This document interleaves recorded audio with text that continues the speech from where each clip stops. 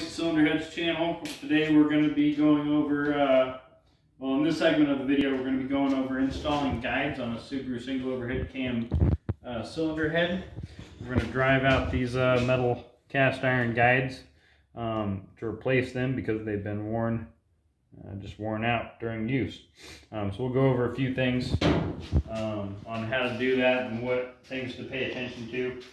Today we're going to be using a hammer guide driver. This is a specialized tool designed to drive those guides out safely without damaging the cylinder head. We're going to measure our guides with a set of calipers and a micrometer. Also use a Sharpie to mark our depth. And yeah, let's get started. We've already pulled out the right guides.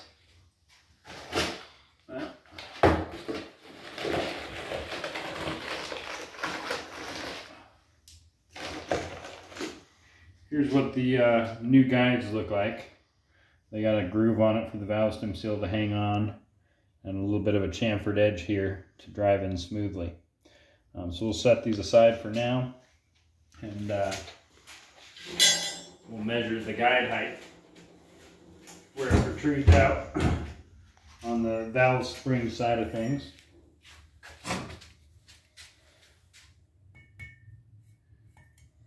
We're getting let's zero that out. About 0.675 of an inch. So on our guides here, we will take our Sharpie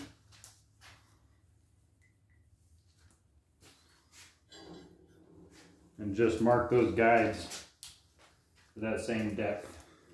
Let's see here.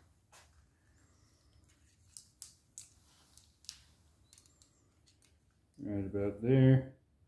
I'm just putting that line on there so I can visibly see when it gets to that point. I'll know to stop. I'll mark all these the same so that we're consistent.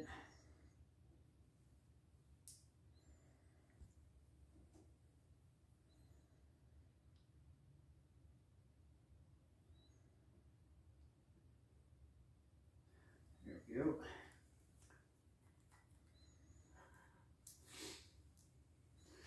Right, now that we have that measured out, we're just gonna use this guide driver and hammer to drive it out. You always want to make sure your guide driver is smaller in outside diameter than your guide, so you don't just drive it into the aluminum. That could damage the casting pretty significantly and potentially ruin the cylinder head. Alright, always remember to wear your safety equipment, especially when using hammers and drivers. You could have a chunk of metal shear off there and try and shoot in your eye, or, you know, just be careful, use safety equipment. So we'll just drive all four of these out. It's going to be a little noisy, and then we'll drive them back in. Ooh. You always got to be careful not to do that. Sometimes, it's been a long time since I've done that, but if it is significant damage, we'd have to weld that thing back up. Doesn't look like we're going to have to do that today. Maybe another video.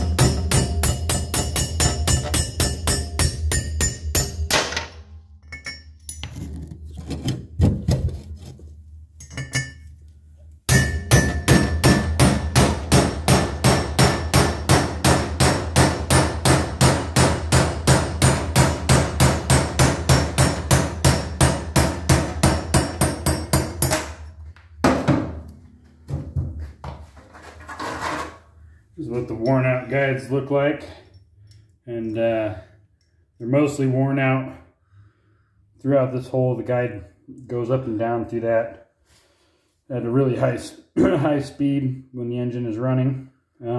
These also tend to, the aluminum tends to expand with the heat of the running engine. The more this thing overheats, the higher chance you have of one of these just kind of slipping out on its own.